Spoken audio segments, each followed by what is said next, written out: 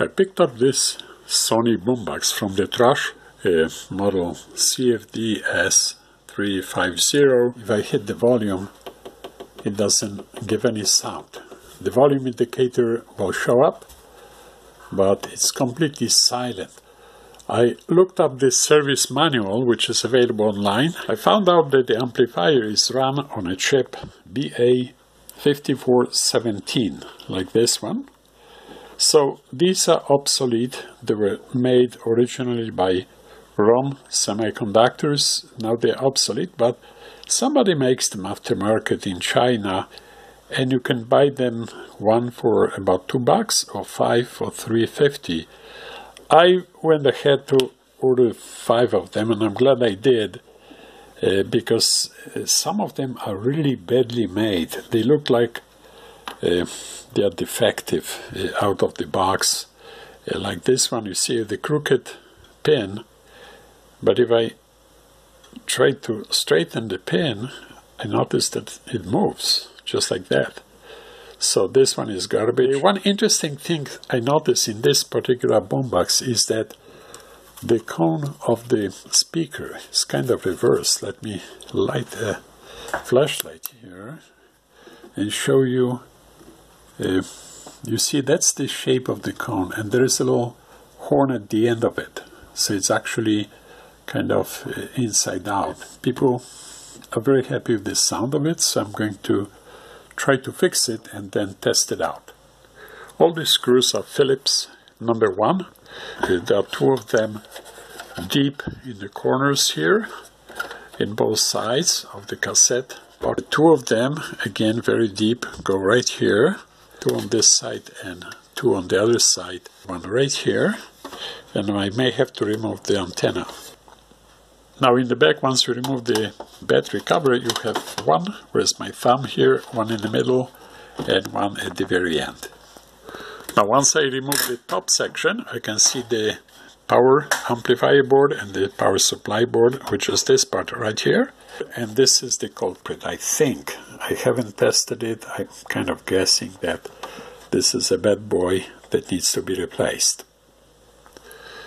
The main board is held by a couple of screws, just 2 screws, 1 here and 1 there. The heatsink is made of steel, it's just a piece of steel, so I'm going to put some aluminum to make a little better heat dissipation. The original chip has been removed. I also removed the heatsink, which is only held by twisted tabs still, so I'm going to now put in its place a new chip and see if it works. I'm going to modify it and add this little heatsink that's from some TV set, but it's aluminum. It's got nice area for heat dissipation. I hope everything will fit. This will go right here on the board. I had to bend it down a little bit because of the board from the CD. It was like almost touching, so I pushed it down a little bit. So I'm going to put everything together, test it out, and hold my fingers crossed. Very unfortunate, the replacement of the chip didn't bring back the sound, so I'm going to dig a little bit deeper. I looked at the schematic, and pin number 8, the center pin of the chip, is for standby, turning off the chip for the standby. So I'm going to check the voltage. It should be the full 10 volts on that pin. And the only way to have everything put together, assembled together, and access to that pin was to solder a magnet wire. 1 is to the ground, 1 is to pin number 8. And when I hit the power button, the voltage should go to 10, to the full supply. And so it does. So the chip is being turned on and off properly, but there is no audio, no sound. I'm going to check one more thing. There's a chip, an electronic volume control chip, so maybe that chip is failed. I'm going to open up again and just make the final test. This chip, the IC302, and this is PT2257, is an electronic volume control. And what I did was short the left channel input and output, pins number 7 and 8. And now I'm going to turn it on and see one channel should be full blast if this chip is the culprit. So I'm going to make a final test, otherwise I'll just chuck the whole thing back into garbage. Now this is another test, the final, and if this chip was the culprit, then we should have one channel playing full blast. So let's fire it up. CD, and I don't want to blow up the speakers, so I'm going to turn it off as soon as we hear a sound. So we'll see. Yeah, it is the chip.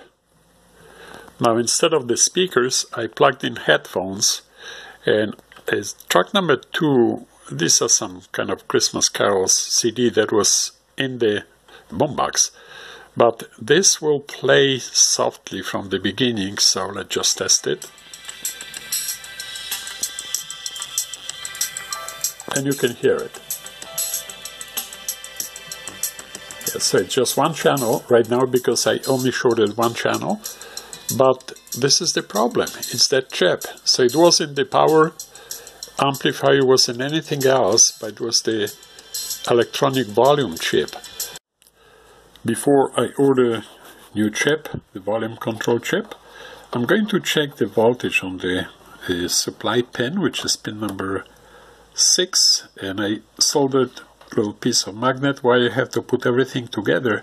This is the only way I can make the measurements. Otherwise I wouldn't be able to reconnect everything and do a proper testing. So this magnet wire will let me know if the pin gets proper voltage. If it does, then I order new. If it doesn't, I'll look for trouble why the chip does not get the proper voltage. Now this is interesting. The chip should have 5.3 volts according to the service manual, and it gets nothing. Now if I power off the Boombox, it goes down to 0. But this is really interesting. Let's see again. So I'm going to power it up, and there is nothing. There is absolutely nothing. Well, I'm going to check the circuitry, see why the chip doesn't get the proper voltage. The chip may be okay, but the circuitry to supply voltage to it may be deficient. I'm gonna check it out. Now looking at the schematic from the service manual, pin number 6, there should be 5.3 volts power supply, which comes from here. It's got a nice filtration, probably to avoid any humming. So you've got 3 smaller caps and one 2200 microfarads and a 100 ohm resistor.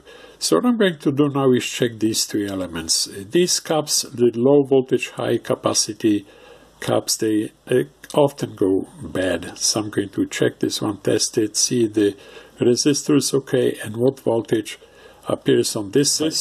Voltage 6.6 volts should be right here at this side of the resistor, and this should be 5.3 right here. Now this is interesting. I still have the 2 wires connected, one to ground, one to pin number 6, the voltage supply, and when I connected the ohm meter, I get 4 ohms. So this looks like either there is a short in the chip or one of the 3 capacitors, but I'm pretty sure that I have it narrowed down. So, and I kind of think that this will be the large electrolytic capacitor shorted.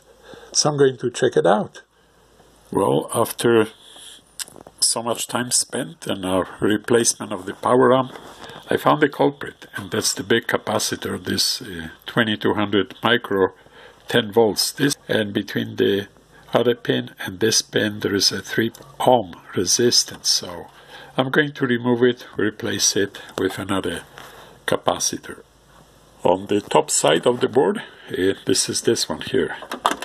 That's the big guy that needs to be removed and replaced. Got some goo on this side. So here is the capacitor, 3.3 ohms, and this is the guy right here. So I'm going to find a new cap, put in place of the old one, and the Boombox will be like brand new. I'm going to use a cap from old TV board, and there is one 2200 micro right here, and it's a Samsung, which is not the best company. However, this one is rated 25 volts, which should be more than enough, and it will be perfect for the Boombox. This is the Samsung 2200 microfarads, 25 volts, should be perfect. Okay, the capacitor is soldered in, it's right here. I'm going to put it together and test it. When you work on this Boombox, just be careful with the ribbon cables, because they are very fragile, easy to rip apart. So take your time, be patient, and do a nice job. This is the final test. I didn't put the screws, just put everything together, put a CD, and I'm going to fire it up. Okay, that's on. It's reading the CD. If there is a sound, we are good. Yep, there's a sound. This is perfect.